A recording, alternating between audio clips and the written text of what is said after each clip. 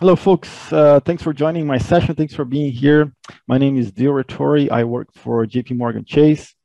I work within the Asset and Wealth Management business unit, and my responsibility is to help and assist teams take applications to both public and private cloud every day. And my challenge that I have every day is the challenge of scale, right? So it's not the challenge of moving one application to cloud.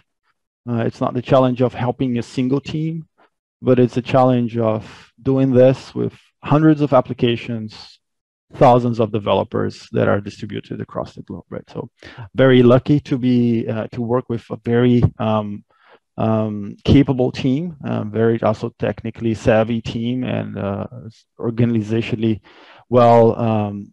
well-defined team that we do this every day. So again, my challenge is scale here. Let's touch a little bit on scale, right? So as I said, JP Morgan has 4 main business units. Asset and wealth management is one of them.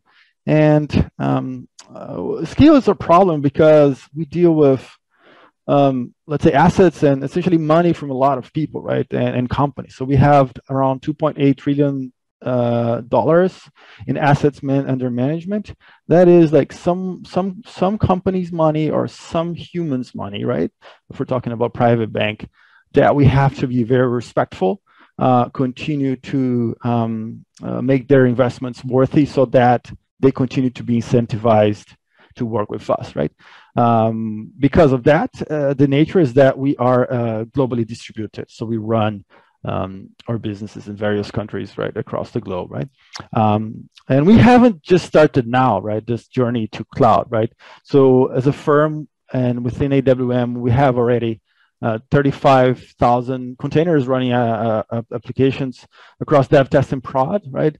Both Cloud Foundry and Kubernetes. So teams, they sort of know what, let's say, a cloud native environment looks like. So they understand the benefits of it, right? There's still, of course, a lot of software that does not run on those environments, and that's not necessarily a bad thing, right? The fact that something is not running in a cloud native environment doesn't mean that it's bad software, right? It doesn't mean that it was like poorly written or poorly maintained. No, there's actually like a lot of very, very good software that runs important parts of the businesses that you can't necessarily badge them as cloud native, but they're like well written, well maintained, well thought through, well architected software, right? So it's just it's a healthy thing to not label things that are not cloud native as necessarily to not label them as bad, right? So you need to be very wise and understand what's going on. So by the nature of what we do as well, and being a large firm, we have software from everywhere, right? So I joke that we have a little bit, at least one of everything, right? That means that through time and through our existence, we have acquired many vendor softwares. We have built ours. We have used different types of databases, different types of application servers. And we also use a lot of SaaS services, right? We integrate with a lot of companies. So it's fair to say that the ecosystem is complex, not purely from, let's say, number of applications, but like the geographically distributed nature of making it complex, the governance aspects that apply to each region makes it complex. Of course, the scale in terms of like number of instances that we have of things makes it complex, right? So it's like it's a scale from various angles, right? And if I again put my hat, and this is Dio, like, hey, I'm head of like the cloud program for AWM. Like, what does it mean to me? And there's a few things that I always have to consider, right? One is that in general terms, right? This is not like very specific, like in general terms, an IT organization exists, or the main goal is to be very respectful with the data that you have at hand. Like literally, yes, security first, right? So the force that you have should have that mindset, a mindset of security first, right? And as of course, the business end of that is that an IT organization exists to enable business to do better through technology, right? So that's why we as information technology exist. So if you take that angle, right, of the basic things, right, a business, or let's say our internal client, does not come to us necessarily asking us to build a resilient application or to build a resilient platform, right? It does not necessarily ask us to migrate from X to Y. It does not actually ask us to secure data, right? So business and internal clients, they are asking app teams to develop function or capabilities in their applications that will serve their customers better, right? And those things here, is it resilient? Is it Are you able to migrate this application to a new environment, or can it scale, or is it secure? It's sort of given, right? And that's an important point, is that the priorities that the internal clients and business are putting in application teams do not necessarily immediately equate to let's migrate to cloud, right? So with that, I wanted to bring you my first point of this, is that I have learned that it's better if application teams want to move than if they feel that they have to, right? I think ultimately some corporate program will kick in that will treat applications that are not on modern platforms or classified as such, and will treat them in a way that they are sort of like, I'm gonna say, quote unquote, forced, right? But I can't wait for that moment to happen, right? I need that to happen now. So my stance is I need to create incentives so that folks feel that they should want to move to cloud environments, right? And in terms of incentives, we need to touch on the fact that teams are already at their capacity, right? I don't think I can find one team or many teams that are just sitting there with 20% of their time available, and you can just bring more work to them, like randomly bring more work to them. So they have to sort of want, because they need to then negotiate that time with their business sponsors, right? And make it understood. Like the fact that it is a strategic decision for a company facilitates that conversation, but that negotiation of that time still has to be there. So for us, we have learned a few things, right? So we've running the cloud adoption program for some time now, right? It's fair to say that it started the public cloud program with more strong winds in 2019, and we noticed a few things on the first teams that had to go there. So the first teams that had to go there, they had to have some new capability implemented for them, or they actually had to help test the new capability, right? Maybe a service that they wanted to use wasn't there, or like the instructions were not completely there, right? The instructions were not necessarily there. So they also had to have built instructions, right? And if you look at like, what does it mean? Those people are what we call traditionally in the market, right? Innovators and early adopters, right? Because, hey, it's someone that's willing to use technology because that person likes technology. It's willing to take the risk of newer technology, right? Due to the potential gains and scalable gains that new technology could have if you adopt it before others. But that person has to be willing to invest the time to build the product. And it's good that we have identified this, because the advantage of identifying a group is that it sort of leads you into like, hey, what are the other groups then, right?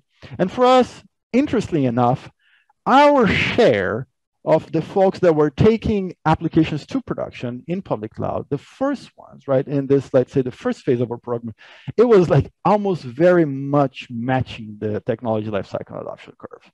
So 12 to 18% of the app teams, of the humans, were the ones taking 80% of the workloads to production.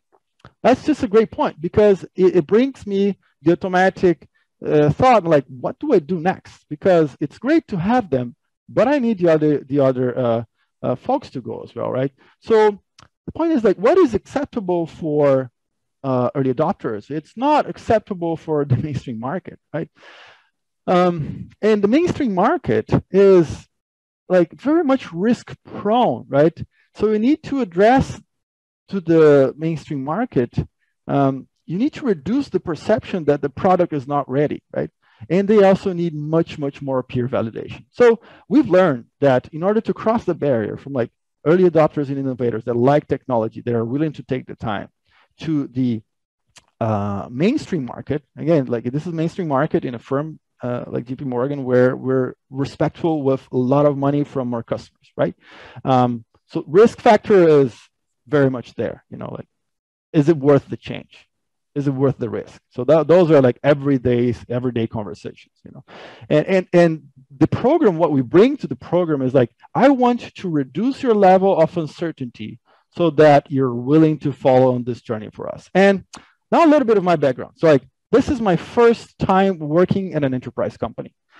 Before this, I worked as product marketing and management for various companies. So my background is product marketing and product management. And like, when I saw this, like, I don't think I necessarily have to reinvent the wheel, right? Because when I look at the scale of our organization, it feels like we're much very like our own industry, you know?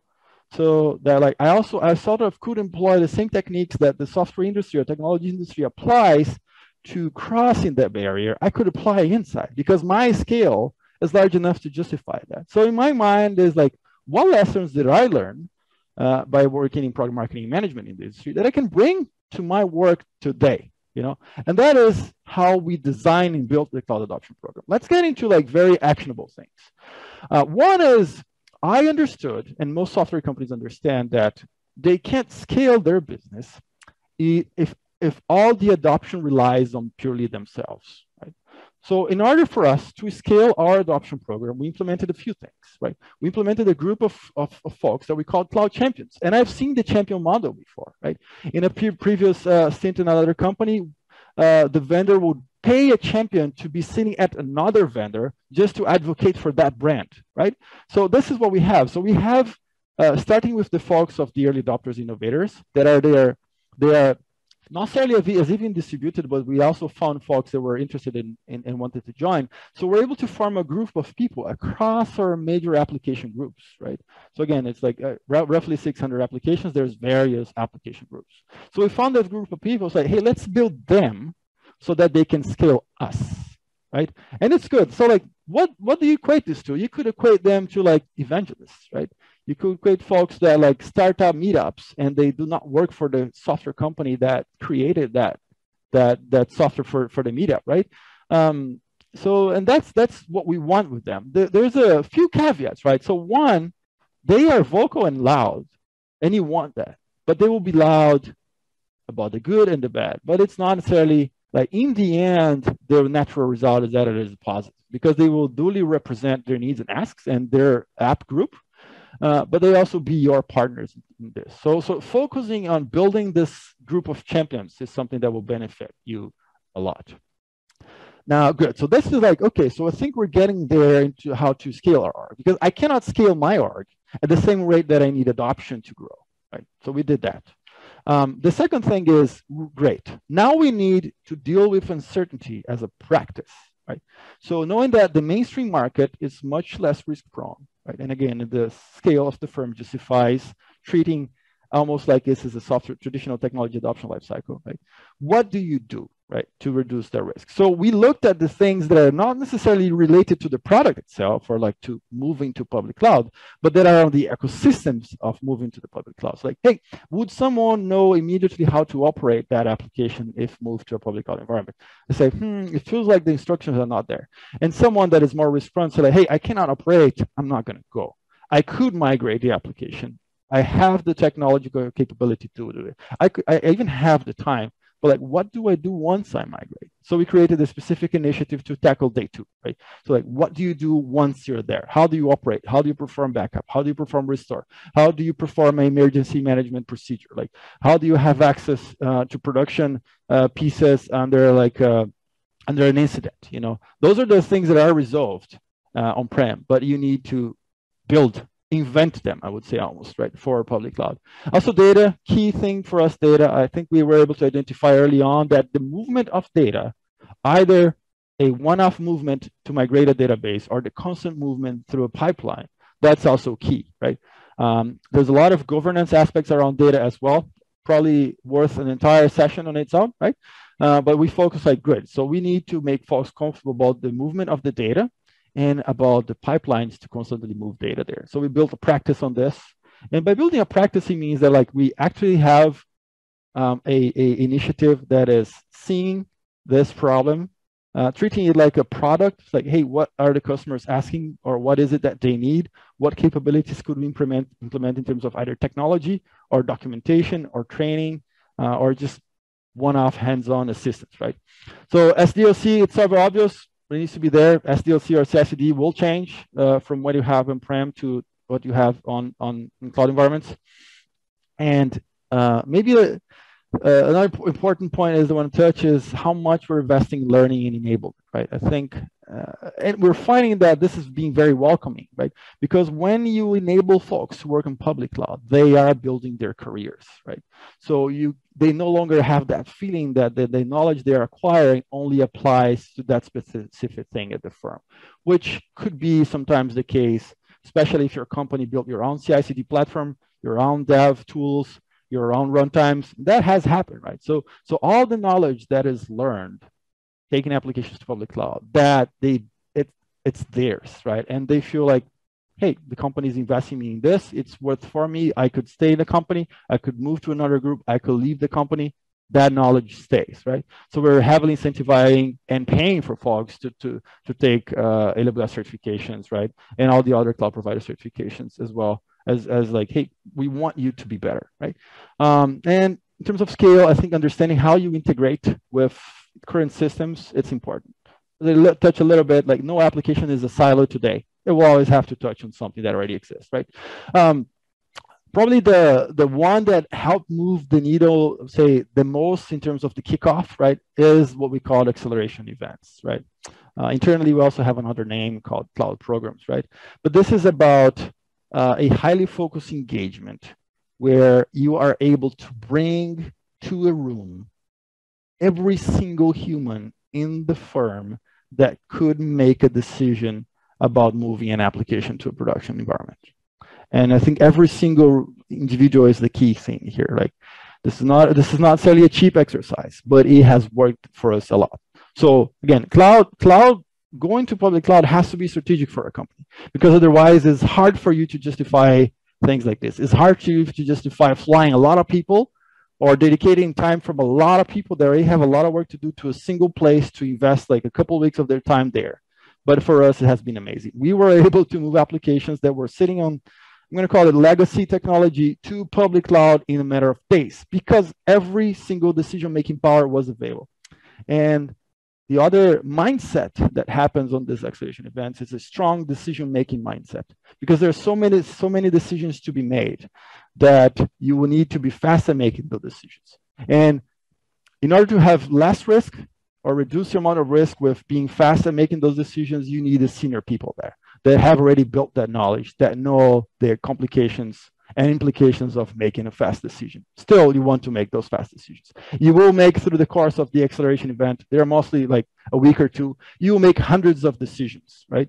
But then you would have something working on it now. So at the end, so like, have this to yourself. You need to think about scale. You need to address uncertainty as a practice in acceleration events. Maybe the last one, we're a bank after all, so I should not forget this one, is that you need to track the dollars. Our experience has been that if this is a cost play, and it's not necessarily a cost play for all of us, but if this is a cost play for you, hopefully it's a speed play, not a cost play, that there will be a good amount of time where you're going to have URT costs increased, because you will be moving workloads to a new environment while not necessarily decommissioning on-prem or shutting down things elsewhere at the same rate, right? For this, we call it the bubble, right? In our case, it's fair to say that bubble is going to stay with us for 2 years from the moment it started until it ends. That's sort of our projection, right? But then we should see that not being a problem anymore, that the amount of decom will compensate for that.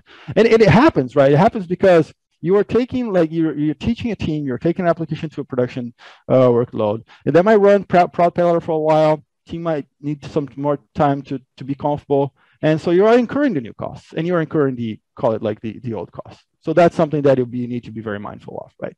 Watch for this. So budgeting for this moment of transition where you would probably have both costs, it's a very wise thing to do, and I recommend you that. I'm going to end, right? So with a positive note, hopefully, that in order to move fast, right, application teams should want to move so that they can fight for the time of their business, right? You need to acknowledge the technology adoption lifecycle, as in that there are different people that need to consume different types of content, and they are more or less risk prone, and that should direct the decisions that you need to make when engaging them, right?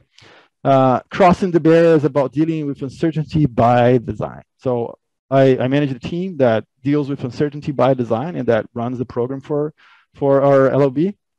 It is a refreshing thing to do, but it's a heavy toll. It's constant switching, context switching all the time, right? And we are tasked to dealing with uncertainty. Like we are the ones that should bring peacefulness to a rather still I'm going to call it a journey that still have a lot of paths to be paved. You know, not all the paths are paved. You know, and if this is a cosplay for you, I'm going to say be mindful that for a while you might have a little bit more costs. Again, hopefully this is a speed play. It should be more of a speed play than a cosplay for companies, right? Thank you very much for your time. I just need to do the obligatory. We're hiring, and I'll be happy to participate with you with questions and comments as well. Thank you very much. Thank you very much, Dio, for this very good overview what scale means to bring things to the cloud. Like it's a different scale. Yeah, much appreciated. And that's the message that I wanted to give to folks, is that like dealing with scale of program like this, the technical aspect, it's an important, but it's a small part. When you're actually doing is like you're driving your organizational change, right? So the technical aspect is there because of that's the design of what we do. You know, we exist to facilitate application teams to get from one place to another. But our challenges are not necessarily technical challenges. Like we have highly capable technical folks that can power through most of the technical challenges. So it becomes more of like, how do you organize for the scale other than your capability of solving a specific technical challenge, right? Well, you started. I have a first question here on the technical aspect. It may be the not important or the critical path, I would say, for your work. But how you deal with interdependencies between applications? Because you are looking to the program level, right? So many applications. And likely there are some level of dependencies that you see. How you avoid the trap that I depend on A and A depend on B, and then like we are got stuck? Well, there's no way to avoid the trap, right? So it's going to be there, right? So if most large organizations have evolved, and they likely use databases as an integration pattern. They likely have some other integration hub as an integration pattern as well. So, and that's why like you have to acknowledge all of those, you know. So for data, there's not an easy answer for data, right? Data is about engaging with the owners of the data. And there was even a question on the chat about this, like establishing what do you call authoritative source of data, establish what are the consumers of data, right? And then establish like what is the plan to migrate the centers of data, right? I think it was Gartner that coined it, that the conversation has moving like to what's running your data center to like what are your centers of data, which is like this very highly gravitational forces around data where applications have to reside around. So there is no magic. It's just a lot of hard work and discipline and road mapping the move of those applications, the impact to those. Maybe to extend a little bit, is there will always be some applications that can survive with data that is, let's say, a day behind, and there's a strategy that I implement for those, which is different than a strategy for the applications that need live data. Which is different for the strategy that you implement for analytical data. Yeah. That's awesome. So connecting some questions that we have in the chat as well, back into the champion model that you mentioned. The first is, are the cloud champions dedicated to this role? And what are the incentives that you bring to get them more engaged? So first is they're not dedicated. And I think that's something that we take advantage of, the fact they're not dedicated. So they are often application owners or let's say lead designs for application groups. And that means that there has to be an investment from their supporting business group or supporting technology group so that they can dedicate part of that to this effort. But it is understood, like at the, let's say, the leadership level, it is understood that their own migration or scaling can't happen if it depends entirely on my team or us. So they also understand that they are using this and investing in this group of people, and it's not a lot, right? We have thousands of developers, right? Can't say exactly, between 2 and 10,000, let's put it this way. And the group of champions is like 60, 70 people that have a good amount of visibility in that group. They technically understand their own part of the technology, so that they can be built to train their groups, so that the initiatives that we run within the central, let's say, capacity at AWM, they can train and build their own, which will scale the overall adoption for that capacity, right? I think the advantage of not having them fully dedicated is that they will continue to have a very good understanding of what is it that their technology group area is doing, the apps that are priority for them, and you keep connecting those apps and the need to those apps for new capabilities, for new techniques, to the larger program, so that we can, again, together with the other champions, advocate or build or create the ROI or create incentive at a much larger scale. Awesome. Did that answer the question? Yeah. And now shift gears a lot. One phrase that you mentioned that I think it's very eye-open, and I hope that everyone has in the same page. The move to the cloud shouldn't be a cost play, but more a speedy play. I think that's a very important statement. But you also you mentioned track the dollars. Yeah. And how long it takes that you've been seeing to have this bubble burst? Yeah. Break the costs to more expected value that was initial ideas.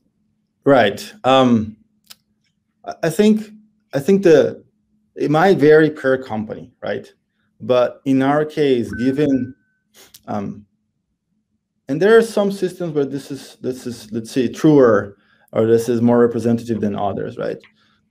There are some systems that the cost benefit is not there due to the potential risk, right? Yet those teams need to be incentivized to move, so there has to be some other advantage.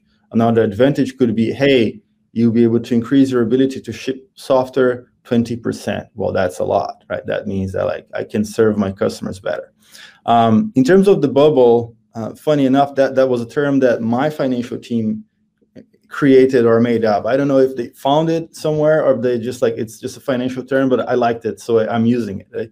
It is that you have to be very wise to acknowledge that for a large organization, you can't turn off at the same rate you turn on, right? You can't not continue to pay at the same way you are embracing new costs, right? So the point is, it needs to be strategic for the firm. When it is strategic for the firm, that's seen as investment dollars, right, and not just as like expense, right? So for the firm, it is strategic. Like Laurie Beer, the firm CIO, went to a major technology vendor conference and talked about our cloud adoption program at scale. At that scale, the firm has, I think, if I quote correctly, more than $50 trillion of assets under custody. That's money from people around. So tracking this bubble, we believe that in our case, it's probably going to be a 2-year journey where we'll have generally higher investments needed until we can see more of the scale shut down, turn off, decommission of the things that we are moving, right? Some teams are more as in the cycle, some teams are more prone to making that decision, shut down, turn off earlier than others. You have to be cognizant of those and support them on that journey. A question that I saw in the chat, just to touch a little bit, for Charlie on cost, is that from, let's say, moment zero, we brought a financial practice within my group. So there is a person in my group that looks at costs and technology costs by like as a function, as most of what that person does is like, where are we wasting money, right? And when going to public cloud, it literally means throwing money away, right? Because for on-prem workload, you're employing people, you might have bought real estate. There's a lot of other things getting to that math, right? So you're sustaining families, you know, you have real estate that it becomes, you can sell later or you can rent, so it becomes an asset that you manage from that perspective. But for public cloud, it's waste. I think waste is the best word. So for the agilists there that love waste, this is like an amazing thing that you should track, is like how to reduce the waste there, right? So there's, of course, reducing waste from 1,000 perspectives if you're lean, but that is one of them. It's being intentional about tracking correct image size, correct instance sizing. It's being intentional about providing architectural guidance. Hey, you could go to a serverless architecture, not have a single service running, and this will make you like, it will cost you like $1,000 less a month, right? And so, yeah, $1,000 less a month times 12, it's not a lot, but times many, many, many applications, it becomes a significant number. So you have to be intentional about those. And by intention, like, it shouldn't be like a one-off thing that you are doing. So we have an active FinOps program in our group that engages the applications that are not at their optimal utilization level and gives them guidance on what to do immediately to reduce costs. It could be like, hey, I see that you have an application here that's in a dev account. You might want to shut them down at night. You might want to shut them down in the evenings, right? Just as a matter of save money. So, and also for test environments, hey, I see that your test environment is maybe too large or not representative of what you should be. So could we maybe reduce your test environment? Hey, we see that you could implement some lifecycle policies to move data to a cheaper storage, you know? I think that's the thing. It's like, it's being intentional about this to reduce the size of the bubble, not to scare your CFO, right? Yeah, and connected to this, what's the role of multi-cloud? You mentioned hybrid cloud. You have more than one cloud provider, and what's the challenge of this? Is that you go 100% in just one? That may be easier, double quotes. But what's the landscape if you have hybrid cloud? There's a few ways. Ways and reason to understand this, right? One is that I think we all have to acknowledge that by design, you are always going to end up using or running applications in multiple places. Either you're consuming a SaaS software that you don't know where it's running, where you do know where it's running, right? Or maybe the nature of how geographically distributed your business is. So I can give you an example as we're having this conversation. So Amazon does not have a region in Switzerland. And for us in the private bank business, like having a region in Switzerland, it's important, right? So then but for those situations, we would have to resort to providers that have a footprint available in that region, right?